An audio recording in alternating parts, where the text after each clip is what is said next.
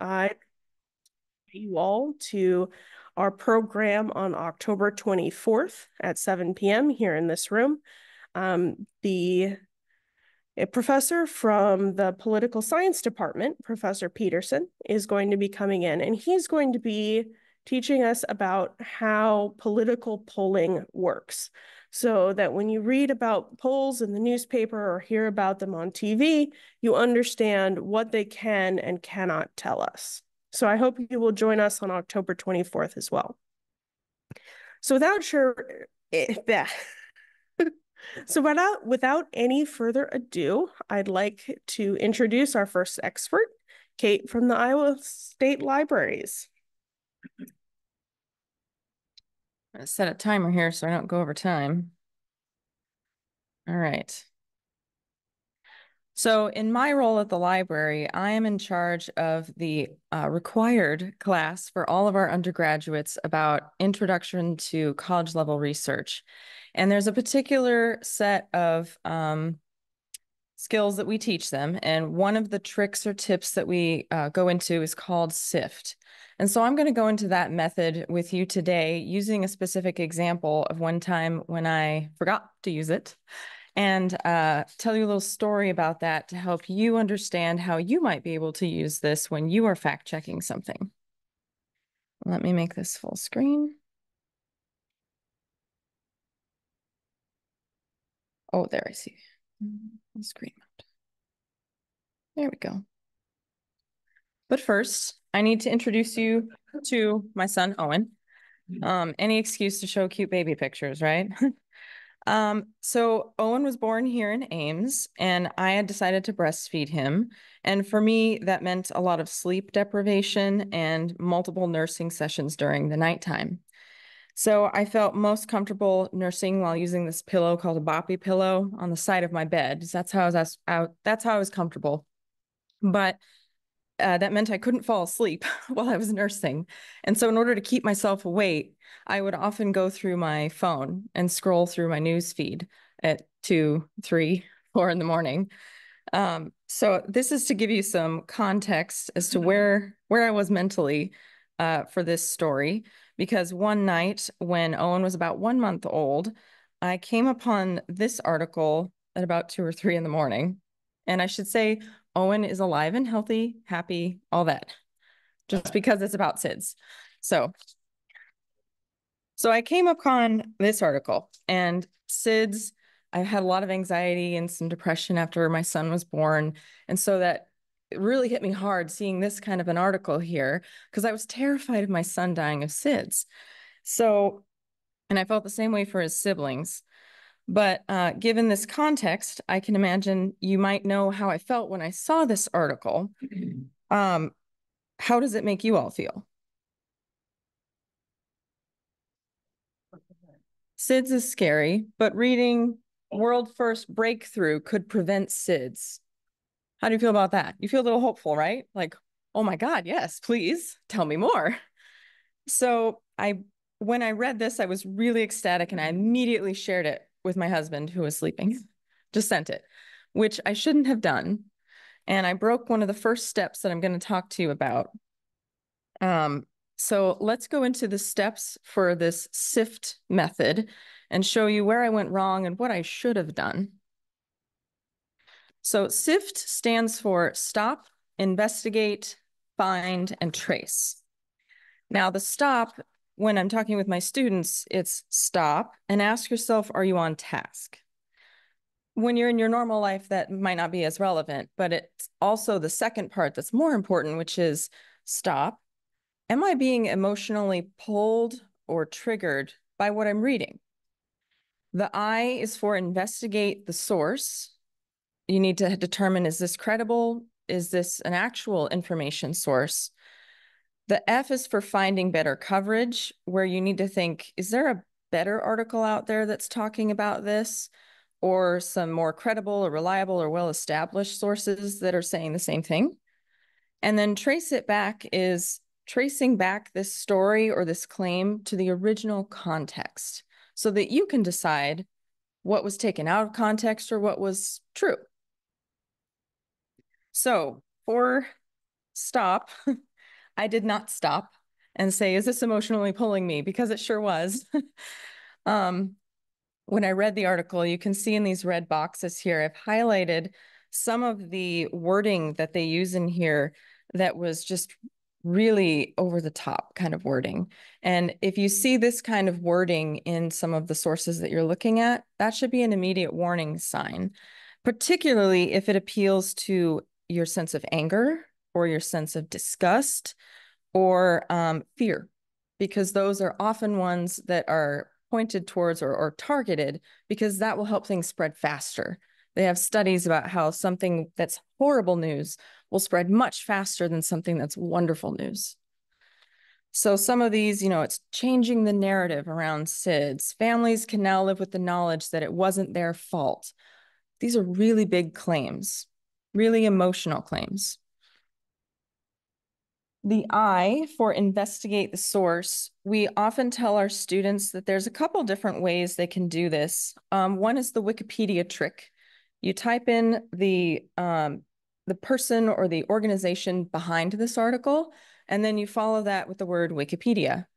And sometimes you might find out that, oh, this is an organization that was founded by a Ku Klux Klan member, or, oh, this is well known to be a really junk website. Other times you might get nothing if it's something brand new. And we'll sometimes caution our students that if it's not well established, that's not necessarily a red flag, but it's also not a green flag yet either.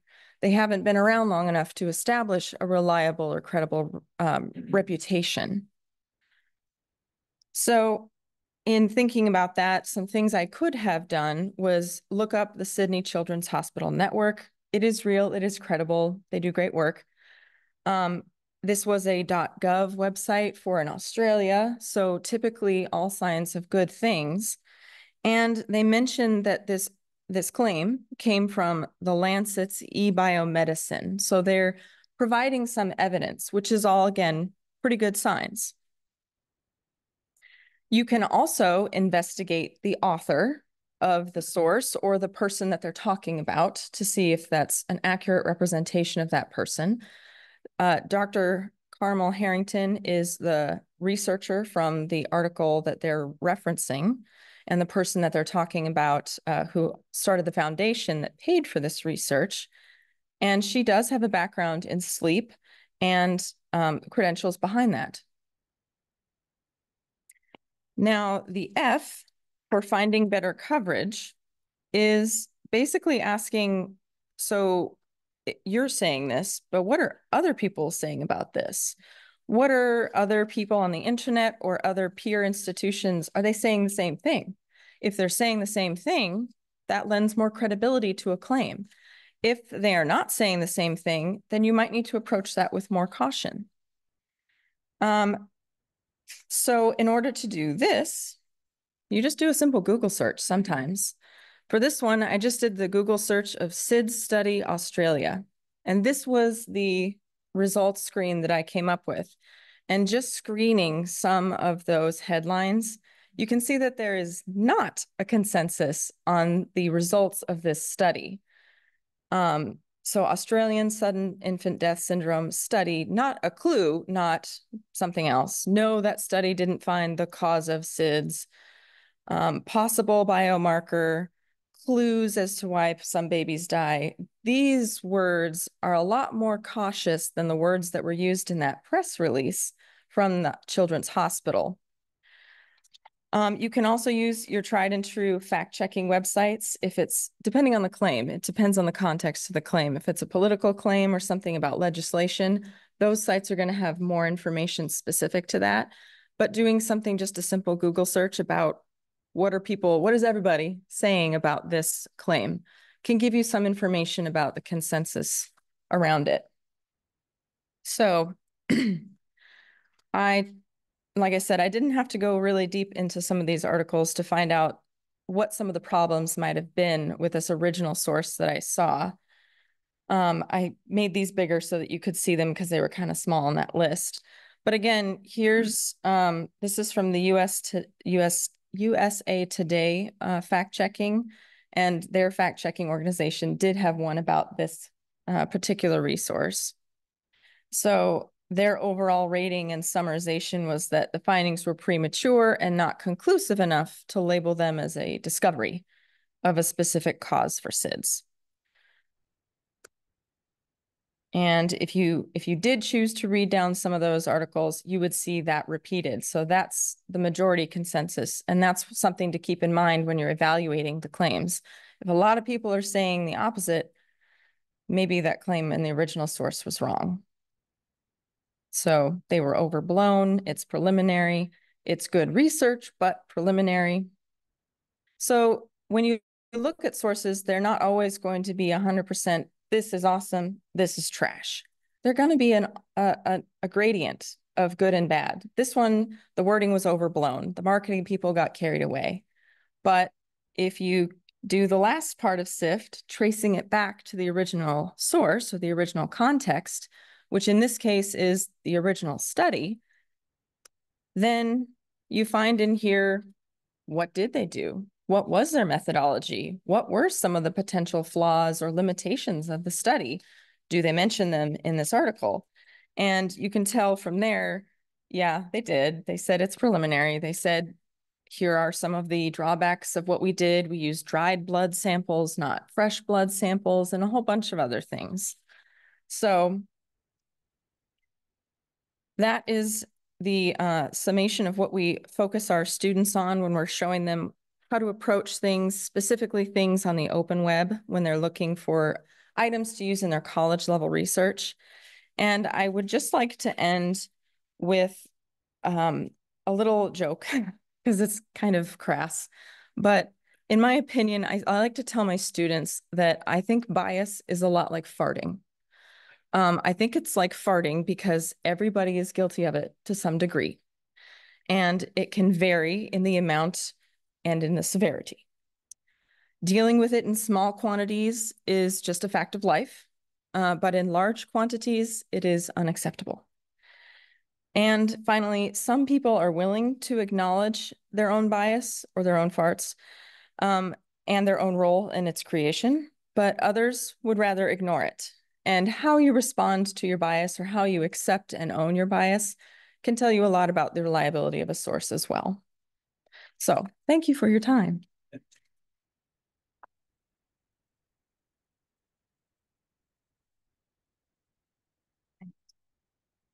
Sorry. Thank you, Kate. All right. So that's a good overview of like the basic process that you should go through with every source that you're looking at. But I want to go into a little bit more detail in when you're looking at a news website, like how do you tell whether it's reliable or not? What red or green flags do you look for to tell you whether or not a source is reliable? And like Kate said, it is kind of a gradient. No, there's no one thing that will say this is reliable or this isn't. It's more of an accumulation of red or green flags that are going to tell you whether or not you can probably trust a source or whether you probably can't. Okay, so to do that, I'm going to use a few examples, starting with the Wall Street Journal. The Wall Street Journal has a very long reputation for reliability. It was founded in 1889 and is one of 3 newspapers of record, which is one of the 3 newspapers in the United States that are considered the most reliable. If they reported it, it probably happened. So I'm going to, the other 2 are the Washington Post and the New York Times. I picked this one because it's really, really easy to see the green flags that I'm going to point out on this site in particular. And so that made it a good example for this demonstration. So when you're looking for information on a news website, you're not looking necessarily at the context of the articles themselves, or the actual content of the articles themselves, so much as the context, what the librarians would call the metadata around them. That's going to tell you a lot about reliability. So to start with, you see here that there are a lot of headlines on this front page, and most of the headlines are fairly, let's call it boring. Like, they're not trying to tug on your emotions, right? They're just trying to state what the article's about. That's a green flag. And when you click on an individual article, you see right at the top the byline. That is the journalists who wrote the article, the date, the time it was posted. That is a green flag as well. When you start scanning through the article, you're going to see quotes. And all of the quotes should be attributed. So the NWS, let's see, where's another quote? Kathy Perkins, who is the director of emergency management, she said, whatever. They're attributing the information and they're telling you where they got it. And I'm sure Sherry would be happy to confirm for me that journalists actually really hate anonymous sources. They try not to use them whenever possible. Yes, occasionally you'll see anonymous sources in stories, especially about particularly concerning things that the government does. That happens. Newspapers that are credible try not to use them. And when they do use them, a good, reliable source is going to have a very strict policy about what that looks like. And that's a green flag. Other green flags when you're looking at an article are that the photos that accompany each article are relevant to the article in question and are attributed to a specific photojournalist, which you can see here. This particular photo was taken by Ricardo Arduengo, and he actually doesn't even work for the Wall Street Journal. They got it from Reuters, and that's fine, but they're attributing it. That's a green flag. Then when you go back out and look at the main page, you can see that there's a bunch of different articles. And when you start clicking on different articles, you'll see that each one, again, has a byline. And the bylines are different. That's an indication of a large, active, well-funded newsroom in which the journalists are able to develop areas of expertise and develop a depth of knowledge about a topic, which, again, is a green flag. Other green flags that you can see just by scanning the headlines are here on the side. The opinion columns are clearly labeled as opinion. They're separate from the rest of the page so that there's no way to confuse an opinion column from a news article. That's a big green flag. Now, when you're looking at websites in general, websites kind of have dress code, shall we say. It's kind of like the rules of business casual. Everybody kind of puts their own spin on it, but there are certain kind of themes that you can see. And one of those things is that information about the institution, about the organization, is almost always going to be in one of three places. You'll see menus across the top usually. Sometimes there will be a menu button in the upper right-hand corner, the upper left-hand corner, or most commonly, as we see here, all the way down at the bottom. And this is where you can find on almost every single website information about the institution that is publishing these articles. And this is where we're going to go to look for the rest of our green flags. Specifically, the Wall Street Journal has a very clear policy about corrections. And they clearly label when an article has been corrected. Big green flag. That tells you that they're trying very hard to be reliable. Additionally, they also very clearly post in this bottom about section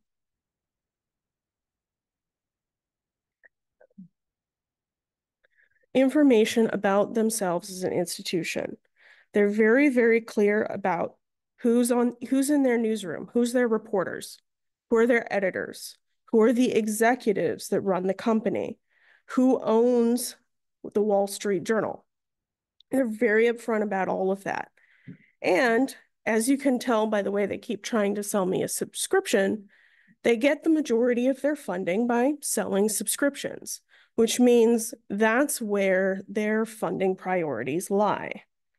And because they have a long reputation for reliability, that's what their subscribers and advertisers expect. They expect the Wall Street Journal to be reliable, and they will pull their articles or their subscriptions if the Wall Street Journal fails to be reliable. So they have a very strong financial incentive to remain reliable. That's a green flag. Additionally, they also have a very clear post about their newsroom standards and ethics. Now, just because somebody says that they're ethical doesn't mean that they're ethical, of course, but posting their policies clearly in a way that's easy to find is a really big green flag because it helps their readers, their subscribers, their advertisers hold the newsroom accountable. So that's how we can tell that the Wall Street Journal does, in fact, deserve its reputation for reliability. They are a reliable source, and they have all of these green flags that tell us so. Now, does that mean that they're never going to get anything wrong? No, of course not. They're human just like the rest of us. But when the Wall Street Journal says something happened, we can probably rely on it. Okay. So those are green flags to look for. How about some red flags? I'd like to welcome you all to Ames, Iowa's very own pink slime journalism site. What is pink slime journalism? Pink slime journalism is a term that has popped up recently for local or hyper-local news sources that claim to be journalism but aren't. They're often extremely politically biased and very, very unreliable. So, what are some of the red flags that we can see on this site? First of all, we can see that there's no byline. They don't list a reporter's name. It is dated, but not all of these articles are dated recently. Like this one is from weeks ago. Plus, the photos that accompany each article are very clearly scraped from a government website somewhere and don't have anything to do with the article in question. Huge red flag.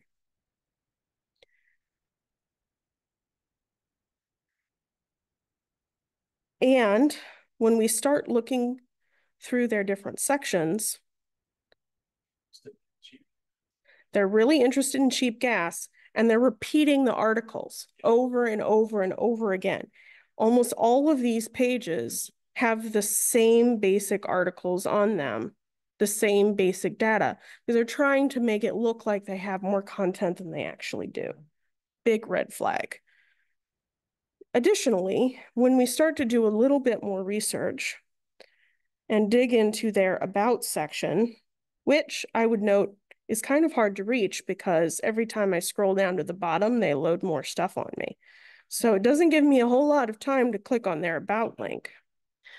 But when you do that, you discover that they're owned by a company called Metric Media.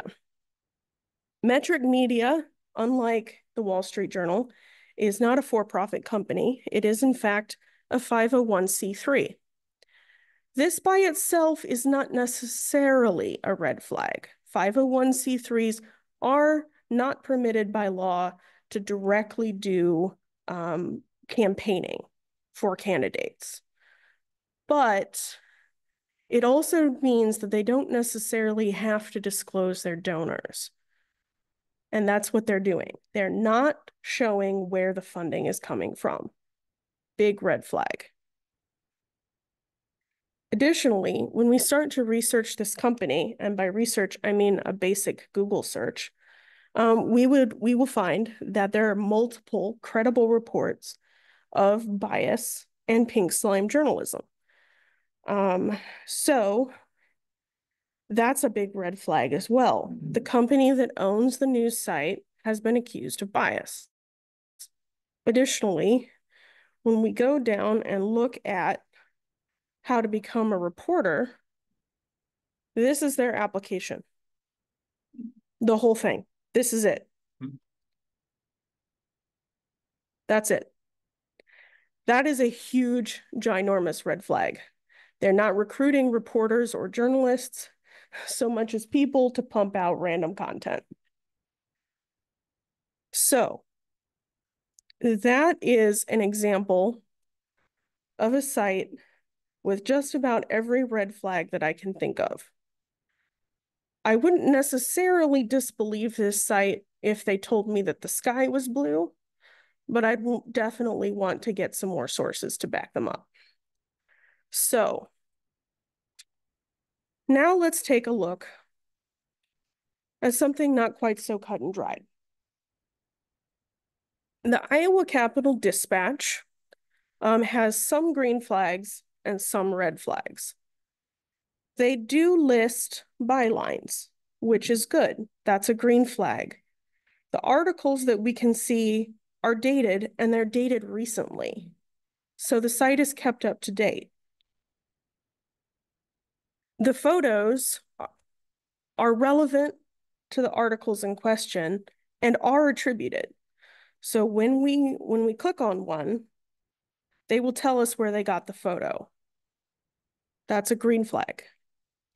Additionally, just like the Wall Street Journal, when we go all the way down to their bottom, oh wait, they don't keep theirs at the bottom. Yes, they do. Okay, sorry, right here. When we go all the way down to the bottom, they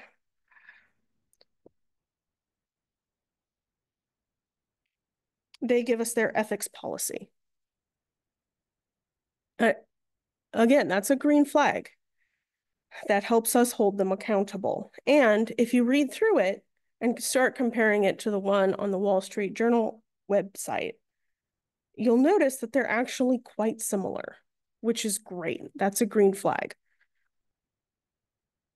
So they will also allow us to investigate their institutional affiliations. In this case, the Iowa Capitol Dispatch is owned by State's Newsroom.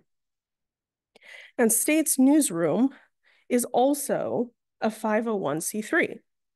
However, unlike Metric Media, the State's Newsroom is listing their funders. Where did that go?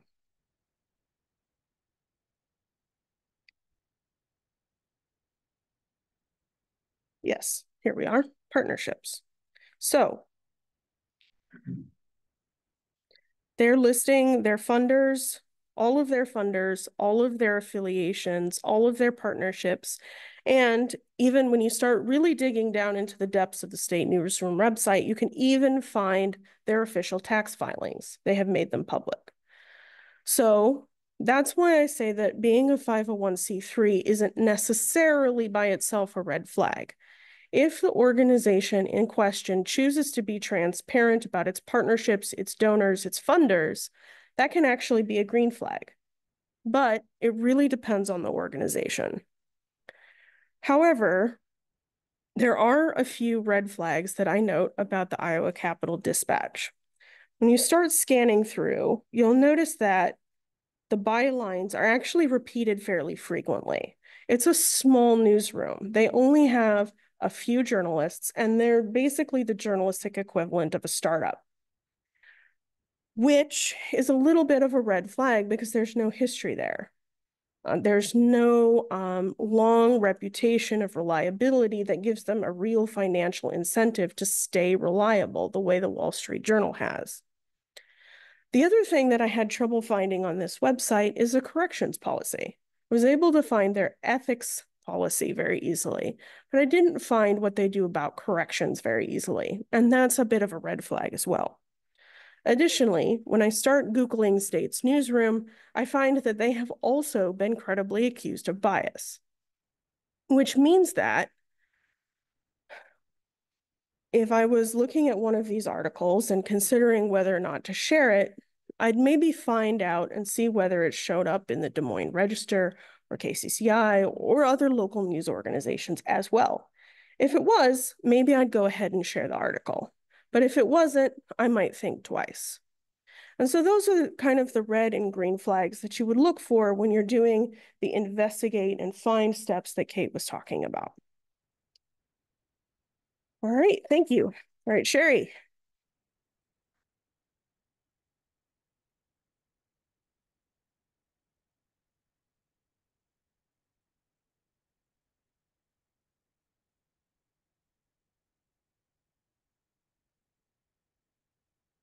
There we go.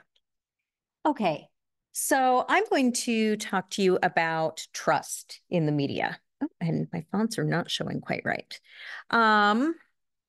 So I'm going to step to the side to start out just a little bit. Where do people actually get their news from? We have an institution called the Pew Research Center, and they are known for their objective studies that they do, surveys, things like that. A recent study that they did this summer, actually, about news platform preferences shows us that about 58% of adults 18 and up are getting their news from digital sources. Okay, 58%, over half, moving in on 2/3 of people are actually getting their news, their primary news source is online. This means that it becomes that much more important to make sure that we are only getting our information from credible sources. But there are a lot of sources out there. So how do I choose what I want to take a look at? Is there down of those? Because if I'm accessing the Washington Post or the New York Times digitally, yes, that's, you know, the same as. Absolutely. So there is a website. It's Ad Fontes Media. This is a public benefit corporation in Colorado. And by public benefit corporation, what that means is that, yes, they are for profit, but they have a stated public mission to rate all news. Ad Fontes is Latin for to the source, which is their goal. They want to make sure that people are able to understand their sources that they're working with. They have developed a media bias chart. On the next slide, I will show you the static one, but they also have an interactive media bias chart. They keep this up to date, and what it does, it looks at news value and reliability, and it charts that against political bias in both directions. Okay, they openly talk about their methodology on their website.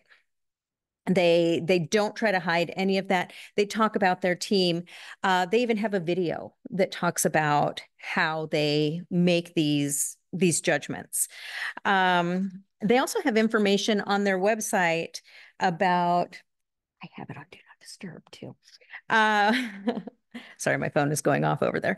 They even have information on identifying and mitigating our own bias. If anybody asks them if they are biased, yes, They will openly admit that they are, because people by nature have bias. And so then they talk about what steps they take to get around that. Okay. So this is what the media chart looks like. And on here, it's really cluttered. But if you look at it on the website, if you look at their interactive one, you can actually search for individual news organizations. You can narrow it, you can filter it, and only look at print, websites or articles. You could look at podcasts and audio. You could filter it by TV and video and get more information on where these different news organizations and podcasts and everything else, where they lie. Okay. All right. So now thinking back to that 58%, let's dig just a little bit deeper on that. Okay. Since 2020, we have seen a decline in the number of people who are actually going to news websites to get their news. It's dropped by 3%. Okay. During that same time period, though, the percentage of people who get their information, their news information from social media has increased by 7%. And so this tells us that while, yes, we are looking for people who have, organizations that have this long history, very important, but most people aren't actually going there to get their news. They're getting their news from some of the websites, but they're getting it from TikTok. They're getting it from Facebook and Instagram and all of that. So if we take a little bit more of a look at even that part, there are currently 224 million US adults who are voter eligible this year. Okay. Out of that, if we start breaking things down, about 48% of all Facebook users, that would be about 91 million people, that's where they're getting their news from, is Facebook. With Instagram, about 69 million people are getting their news from Instagram. 63 million get it from TikTok, and 63 million get it from X, which used to be known as Twitter. Okay. Now, it's also important to note that these are not exclusive and that people might be getting their news from multiple. Okay. And one of the problems that we see with social media is that we wind up with these echo chambers. So the more you start seeing certain stories, the more those types of stories are going to be shown to you. All right. So let's take a look at what happens when we get our news from social media. There we go. So has anybody heard about Tim Walz's middle finger? Okay. At the September 29th Michigan-Minnesota game, Tim Walz is being accused of flipping off a student who yelled, "Trump 2024, baby." Okay. And if we take a look at stills from this, we have two different versions. We have a low resolution and we have a higher resolution. These are stills that were taken from the video. And the lower quality one is the one that really circulated from this. And everybody is saying, wow, look at that. I mean, that is a lack of class. That's a lack of respect, all of this. But when you start looking at the higher quality, you can actually start to see the separation between his thumb and his finger. I mean, it's still a low resolution image. But there was another picture that was literally taken about a second after the previous one, where you can see he is very clearly pointing at people in the crowd. And in fact, they believe that on the left side here, the guy in the yellow slicker, it's believed that he's actually the one who took that video that shows him supposedly flipping off the crowd. Okay. So we don't have a lot of context, and people can spin things the way they want. Okay. So what about standards when it comes to social media? Not all social media platforms list what their standards are. Okay. I am going to pick on X, picking on that one in particular, because of its relevance to some of the other things that I'm going to talk about. Now, for Twitter, for X, there is the coveted blue check mark. You know, that is your verified. That lets people know that you have passed some kind of check to make sure that you are an authority. But when we go in and we actually look, the very first thing that we see is that only accounts that are subscribed to their premium membership are allowed to have the blue check mark. That is concerning because now you're paying to have people think that you are an authority. And when we read down even further, one of their conditions is that the sites have to be non-deceptive and that your account has no signs of being misleading or deceptive. And at the very bottom, it even goes so far as to say that they will have a team who will review this. Okay, so let's take a look at what these blue checkmark verified websites, what some of them are actually doing. Okay, by now we've all heard about poor Springfield and the pet situation there, right? This started with a woman who posted to her local Facebook group, her community Facebook group, and it took off from there. On the left here, we have the original post in here, and we start to see that we're getting some comments. For instance, we have a user who goes by End Wokeness, who, asserts that, yes, this is true.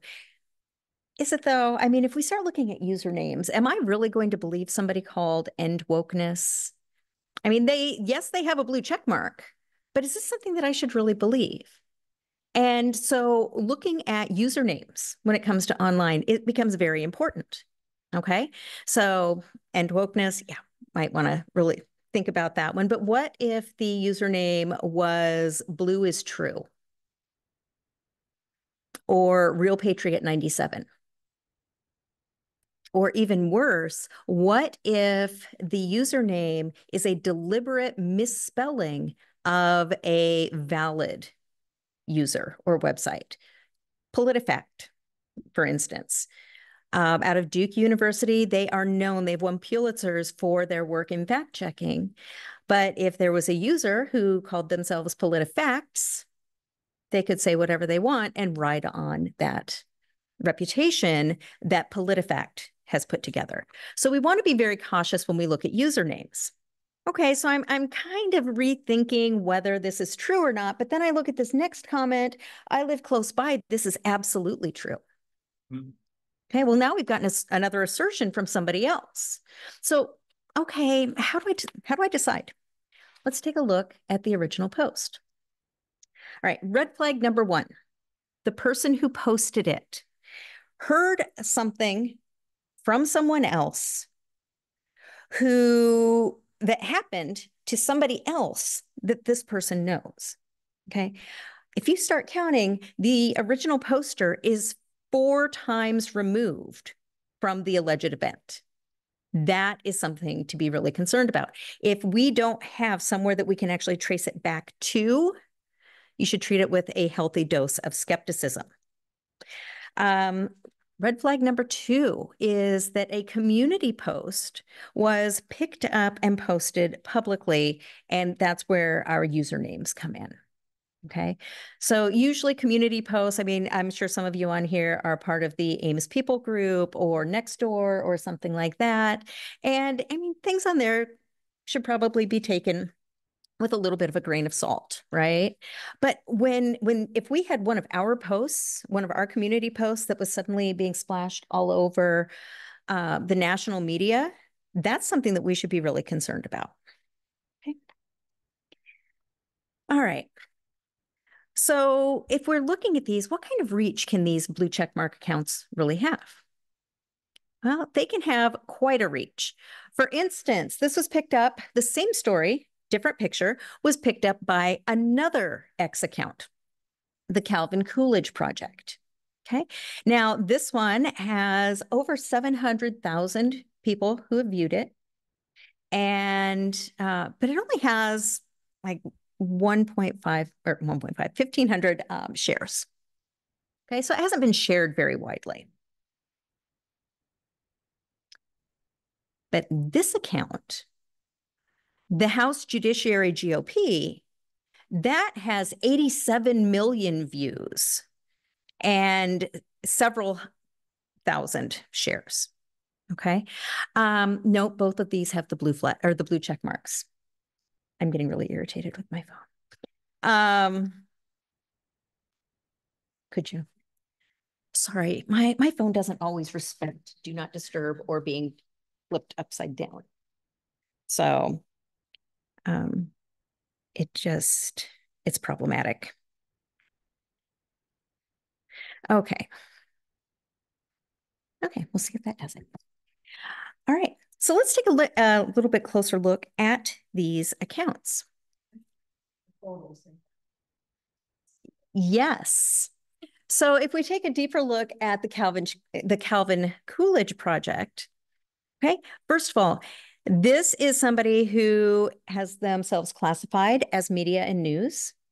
Okay, bringing you the latest breaking news so that you can stay informed on current events. Using photos of a former US president, Calvin Coolidge, to try to lend legitimacy. Okay, they have 72,000 followers, 40,000 posts. Okay, not a huge reach, but the fact that they're calling themselves media and news is concerning. What's even more concerning, though, is when we look at the House Judiciary GOP, again with the blue check mark, yes, this is the actual House Judiciary account. Now, they're not posting the actual story. What they're doing is they're posting memes, which I would argue is even worse because memes will get shared even more readily than stories will. And this is not the only one that they have shared. And this particular meme, like I said, 87 million views and almost 10,000 shares. Okay. And then they have almost 500,000 followers who are getting this. And they're not just posting it to X. They have these same things on their Facebook as well. So they are really extending their reach. All right. But I mean, these aren't people that we know, right? And so does it really affect us that much? Well, misinformation does, because we have social media accounts and we have people on there who also post misinformation. Not all misinformation is malicious. Okay. I'm sure that some of you have seen or even posted something very similar to this. The warning that Facebook, Meta, is going to start using your photos without your permission, blah, blah, blah. Okay. This is false. This claim has been around since November 2012. Before there was a Meta, when it was just Facebook, this was circulating. It has hit Instagram, it has hit Snapchat, it has hit other social media sites with the same claim. Now, there is no way that any of these organizations can actually go back and retroactively make adjustments to the privacy policy that we all agreed to when we signed up for accounts. Okay. Our information, we're putting it out there. Okay. So this is something that I know it makes us feel better to put this out, but it is absolutely untrue. Okay. We also have friends, though, some of us, who post things that are not quite so innocuous. And both of these have actually come from, I personally know the people that posted both of these, and I interact with them in real life. Okay. So the second one, this one has picked up some false information that is floating around about Representative Ilhan Omar. Okay. Democratic representative from Minnesota. In this case, this is about her daughter, who supposedly has a very long criminal history. And this is supposedly a photo of her that is a mugshot without her headscarf on. Okay. Now, notice Facebook went ahead and fact-checked this, obscured the image just right off the bat, saying that this has been fact-checked and this is an altered photo.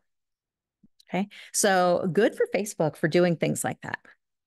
This particular individual didn't exactly handle it well because his immediate response was, "Dear Failbook, since you attest to this being an altered photo, please show the original unaltered photo. This is the type of corporate scumbaggery that I'm going to bring up in civil court, blah, blah, blah." And Facebook also included beneath that this is a doctored image of a man in South Wales that gets circulated with the story that it is Omar's daughter. Okay. So my friend's response here is actually two more red flags. Okay. First, the fact that he has been fact checked has him immediately starting to threaten litigation for being fact checked. Okay. And then he delves into name calling. Okay. So it's not oh, let me take a look. It's immediately trying to find ways to fault the person fact checking. All right. Do I fact check him? I absolutely do. Okay. So what can we do when we have friends and family that we need to fact check? And a lot of times they're posting things that they have seen in the news, whatever their news source is. Well, the first thing we need to do is we need to identify what type of erroneous information it is, because that'll help you with your response. Is it disinformation, which requires an intent to deceive people? Or is it misinformation, where they just might not know that the information is false? Okay, ask yourself that, and then fact check first, engage later. Make sure you do your research, your homework before you try to engage with them. Respond with care. You can actually amplify a false message if you call it out without having the proper facts supporting you. Use empathy. Nobody likes having their mistakes pointed out. Nobody likes being called out. So try to do so in a very, very supportive way. Avoid escalating. Okay. Defensiveness. Once people get defensive, they are digging their heels in. They are not budging. They are going to double down on whatever it is they are asserting. Sometimes it's easier and better just to walk away than it is to try to keep the argument going. And provide resources. Share fact-checking websites. There are a lot of them out there. There's Snopes and, again, PolitiFact. Share these websites with them so that they can look these up for themselves. But they often don't believe them. Yes. So what can we do as people who are on social media ourselves? Never share a post without fact-checking it yourself. Look for sources and look for multiple reliable sources. So same things that we've heard when it comes to the news. Consider the agenda. You know, what is the reason somebody is posting this? Does it have to do with politics? Does it have to do with money? Okay. These are big things that will really polarize people, and they're meant to polarize people. And then, again, view stories that play to your emotions with a lot of caution, because those are deliberately there to try to get you to respond. All right. Thank you.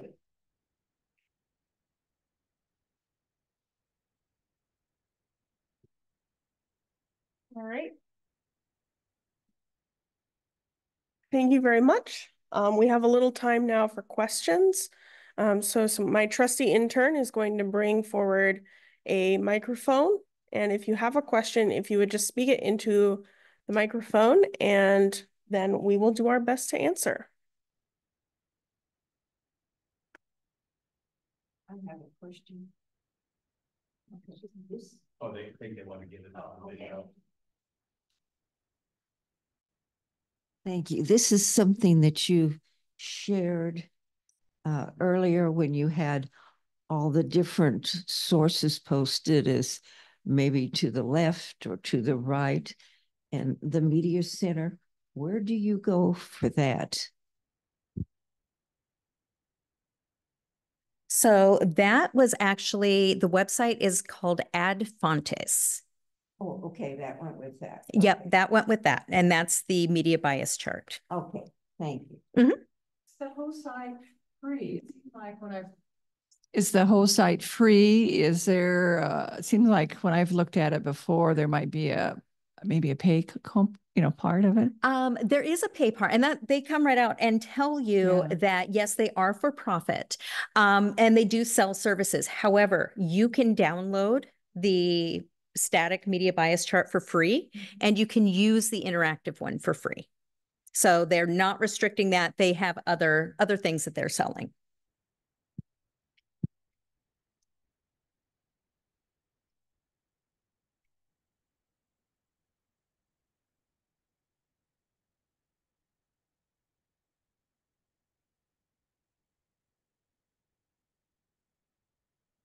This is a broader question. I think it's more philosophy than question, but I'm a former high school teacher. I think a lot about, and I actually saw a really interesting story about, I think it was Norway, maybe it was Denmark, and teaching even like elementary school kids to start, being critical about what they're looking at online and just resources in general. And it seems to me that part of our failing in education is that people are not trusting.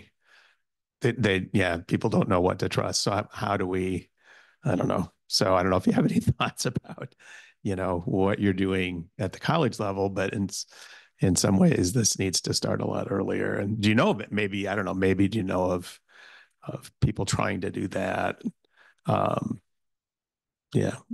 Well, so I've noticed I teach two different sections of the course. One is to honors students, and the others are all just the regular students. And both groups come back sometimes and say, I learned all of this in high school. So I think there's some that's trying to be introduced and pushed in high school level, but I'm not sure it's any earlier than that. I don't know middle school or elementary, but as far as like what to believe, we still try and really push what is the evidence and can you follow that train of evidence. So it's like you say, though, you can only go so far if someone's not willing to believe the evidence that's in front of their face. That we try and explain that or help our students deal with that by talking about the different cognitive biases that play into what they're doing and what they're doing in their personal lives, with like the backfire effect you had mentioned. If something goes against my beliefs, my core beliefs, I will dig in. And if you tell me no, I say yes. And so we talk about trying to examine as a student, what are your core beliefs? How might they be affecting this? And look at that in others. Ask, what are your core beliefs that you feel are being attacked, and try and empathize first before correcting. That's all I got for that. And I was going to say, I can chime in on that a little bit as well. There is a definite lack of media and information literacy. And I know for a fact that there is a course that's being proposed at the undergraduate level at Iowa State that will teach media and information literacy within a global context. So trying to make sure that everybody has that ability to gain that media literacy. This would be. Yes. Yeah. Because it's being recorded, right? So this would be required maybe of all undergraduates, or? If everything goes as planned, it will be a general education option that people can take as part of their core education.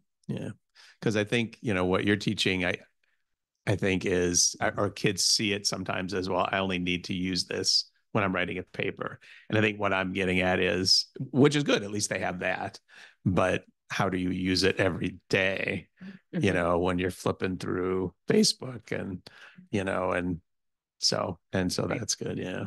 And that's sort of where the public library angle comes into that. Because, like, I invited Sherry and Kate here tonight because they are teachers. They instruct people in this. And that's very important. One of the reasons why I'm also up here talking to y'all tonight is because I get more of the like everyday questions, just like you're talking about. People come to me and say, do you have more information about this, that, or the other thing that they may have read about online or on social media or heard about on TV? And that's why it's so important for library staff members, and we train all of our staff members to do this, to model good information literacy behavior. When we answer somebody's question, we try and be very transparent about where we find the answer and why we believe that it's true.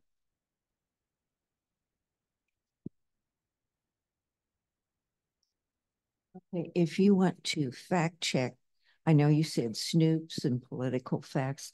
Are there any other sources that you would recommend? Those are the big ones specifically for fact checking. But fact checking isn't just about checking a fact checking website. It's seeing what sites are making what claims. So something like the examples that Sherry was using about like the Springfield incident, for example, that's definitely going to show up in PolitiFact and Snopes. But if it's a smaller thing, like, I don't know, all of a sudden Ames people starts buzzing about Steve Schenker announcing his retirement. That's not going to show up on Snopes, right? That's something where if I was fact checking it, I'd start looking at the City of Ames website. I'd start looking at the local news organizations, the reliable ones, like the Ames Tribune, and start looking for additional sources to support that claim. And if I couldn't find any, I'd be like, I'm maybe not going to believe that until I see an official announcement. The Ad Fonte site is lovely because it shows bias, how much bias, and it's better to try to use sources or encourage people to use sources that are more neutral rather than off the bias chart.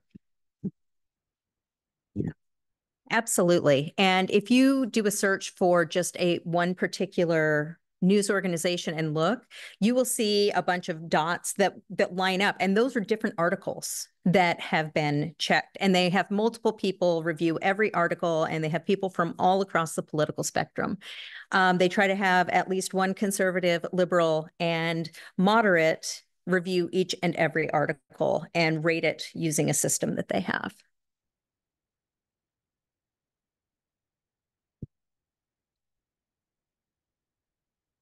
I have used factcheck.org. Have you heard of that one? Yes, that's another really good one.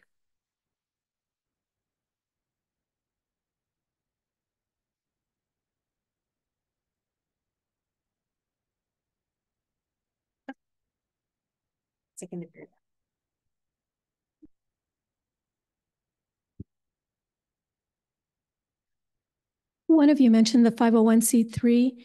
Where do we find out that information about us? If we're looking at something online, where do we find out if they're a 501c3? Okay, excellent question. So, if an organization is a 501c3, oh.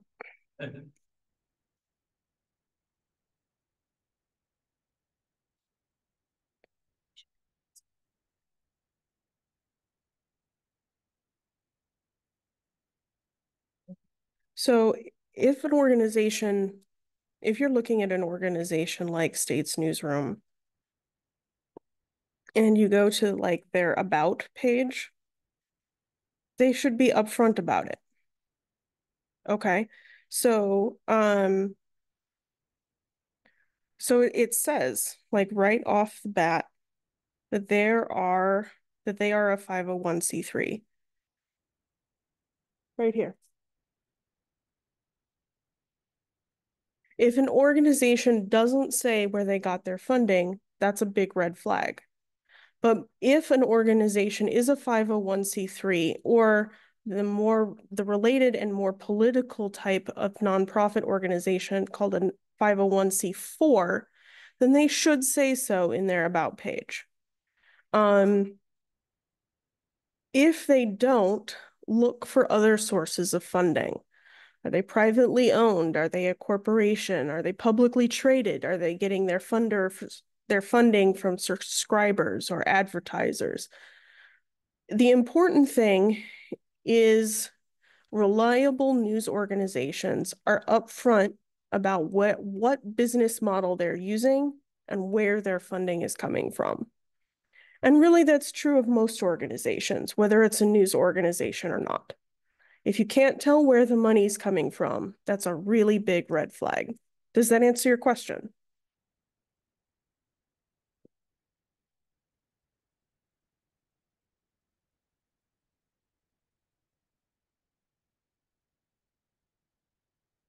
Do we have any other questions this evening? Have you heard of the Iowa Standard? Yes, I have heard of it. Okay. How would you describe it? I mean, it says it's your Iowa news source. We provide you with the latest breaking news and videos straight from the state of Iowa. So that, I will say, is not one of my usual news sources. However, if I'm remembering correctly, that one actually does post its ethics, and they are trying to help combat the perception that journalism has right now. Okay, yeah. So like if we were to do what I was talking about with this, we would start by looking at their front page. And we can see that they've got a bunch of different articles posted. They've got recent dates. That's good. Then when we look at the article, yep, we can see a byline. That's also good. When we start clicking through the different articles,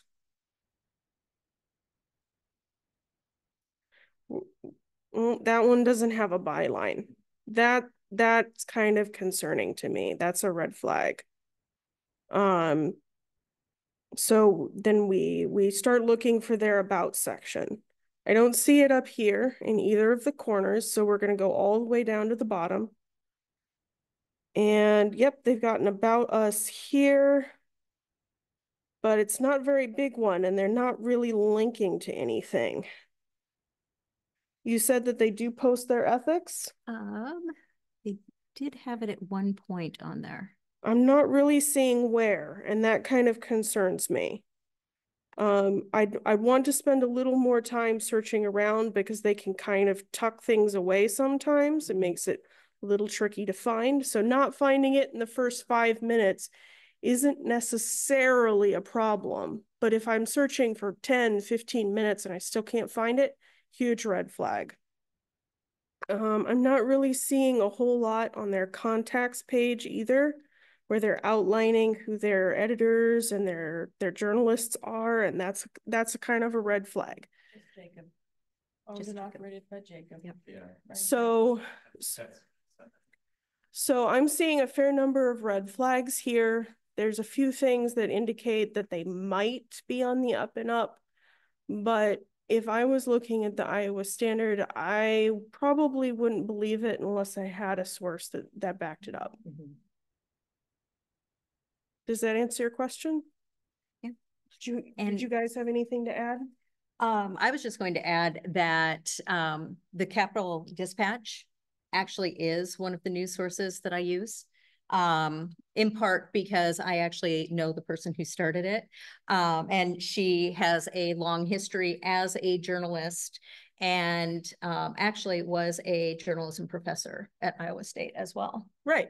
And that's one of the reasons why I pointed out that they had their bylines, because you can see who the journalists are and you can see that they have the credentials that they need to be good journalists. That's why it's a green flag. Mm-hmm. When you don't see those kind of bylines, that's why it's a red flag. The only thing that I would add on top of that is we try and break down the different types of authority. So I have a friend who she had seen a thing on Facebook that said certain high schools had put in kitty litter boxes in schools to help accommodate furry students who wear costumes that are made of fur. And she was dead set to believe it because one of her friends who had a kid in school had sent a picture of a cat box in the bathroom. And so for that, I would try and caution her about what types of authority there might be in this story. So there's types of authority of, okay, you say you still removed 1, 2, 3, 4, 5, how many of the person who's experiencing it. But there's also the authority of, well, have you asked the administration at that school? Because if that's an actual policy, the authority in charge, the administrators would confirm or deny that.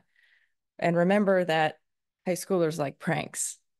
So when she approached me with that one, I said, well, I was a teenager once, and I remember doing a few dumb things and sending some pictures to my parents and saying, look at this. So, types of authority matter, and it's not just the credentialing, it's also like positions of power and authority too. So yeah, and that's kind of what you were getting at when you were talking about the author of that original study, right? Mm-hmm. Like, she does have the authority to talk about sleep disorders in infants. Mm-hmm. The marketing people didn't. Not so much. Not so much there. So yeah. Again, that's where that Google search Yeah. comes in. So with your kitty litter example, what that actually stemmed from, it's believed, is that a lot of schools now actually do have, in a closet in the classroom, they do have buckets of kitty litter. But that is in the event of a school shooting, if they have to be in an extended lockdown. And so people have heard about this, and they're trying to give it some kind of greater purpose than what it actually is. So that would be possibly a case of the misinformation, where I'm using this sort of factual information for a purpose to distort something, to make you believe something. And again, really emotional pull there, like, what? I'm outraged right now, or, oh, I'm disgusted, kitty litter, you. So it's, yeah.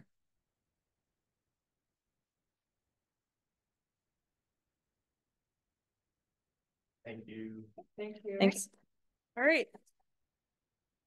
Thank you all for coming this evening. I hope to see you all again on October 24th when we learn about political polling. I'm so glad that you were able to join us for our discussion tonight. Thank you for coming.